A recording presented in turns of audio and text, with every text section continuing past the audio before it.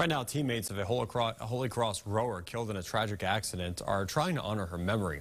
Grace Rett died in a car crash last January on a trip with the Holy Cross rowing team. Now, this weekend, her friends are conducting a 62-hour marathon on an indoor rowing machine to match the world record Grace set a year ago this weekend. They're raising funds to build an athletic and education center in her honor. It means everything to us. Because OLV meant everything to Grace and to all of us. Our other daughter, Brianne, went there. So just to be able to get this built for them, the kids at the school, and, obviously also honor Grace, it's just unbelievable. Now, the rowing started at 8 a.m. on Saturday and finishes Monday. Donations can be made at gracetothefinish.com.